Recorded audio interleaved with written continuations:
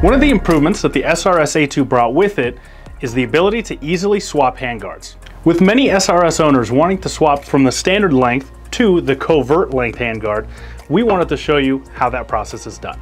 The full length handguard is meant to be used with 22-inch barrels or longer. The shorter covert length barrels cannot be used safely with the longer handguard and require switching out with the shorter handguard. After clearing the rifle and making sure it's safe, remove the conversion kit in the traditional fashion. Loosen the barrel retention screws, unlock the barrel, and slide it out the front of the chassis. Remove the magazine, butt pad, and bolt and set them all aside. Next, we will remove the stock panels by removing the 13 screws from the right side of the chassis. I like to keep them in order because it's easy to get them mixed up, and nobody wants to be moving screws around when they could be shooting stuff. Be careful as you remove the stock panel screws to not lose the nuts out the opposite side.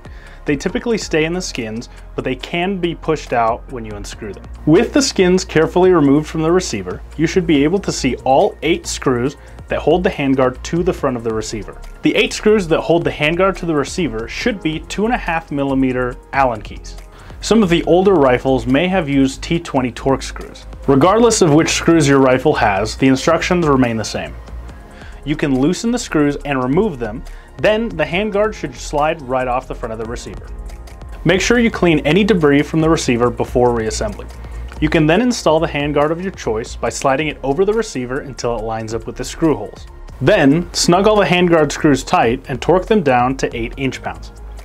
You can then reinstall the stock panels the same way they came off.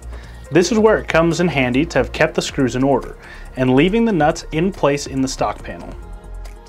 Gently snug them all down and torque them to 8 inch-pounds. Be sure to apply a drop of blue Loctite to the threads of the 2 sling cup screws before installing them.